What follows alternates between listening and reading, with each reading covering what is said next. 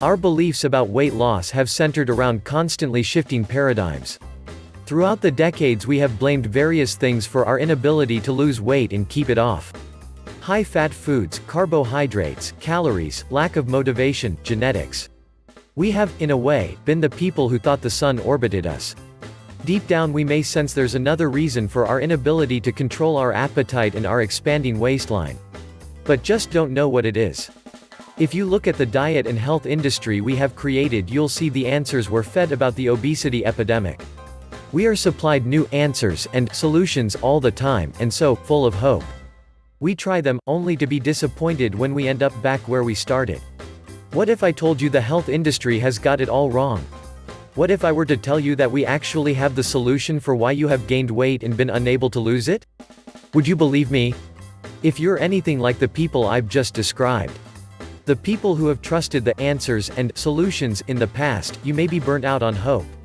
Yet, you are reading these words, so there must be some trace of hope left, and I want to work with that tiny bit of remaining hope to change your life. And I mean it. We're here to show you a new way, to point you in the direction of the actual cause of your weight gain.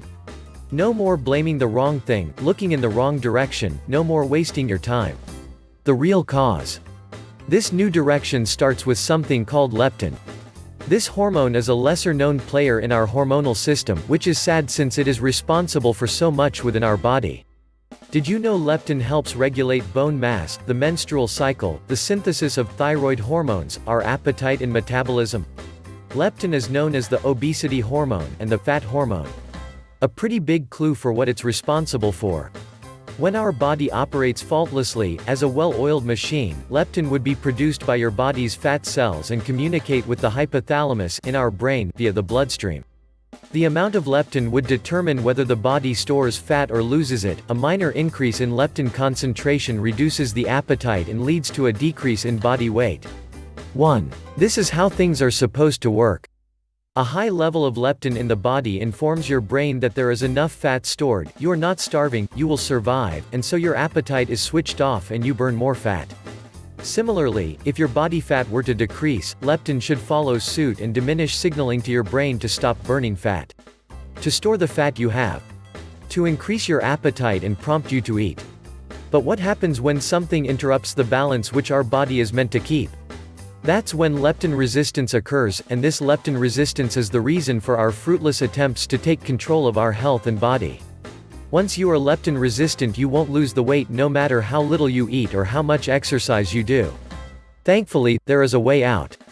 Your life doesn't need to be ruled by leptin resistance, there is something you can do. Real results. Real science.